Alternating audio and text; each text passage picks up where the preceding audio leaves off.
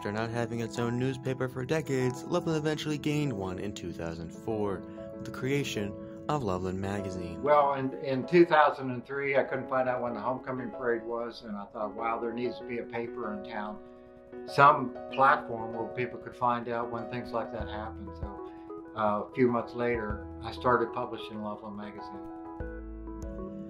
Loveland magazine is an online publication started by David Miller, who now co-owns it with Cassie Madia after she joined the team in 2017. Our mission is to serve our community the best way we know how, whether it's through reporting feel-good stories, hard-hitting news, or just reporting how great a local business is doing. We're here to serve the community.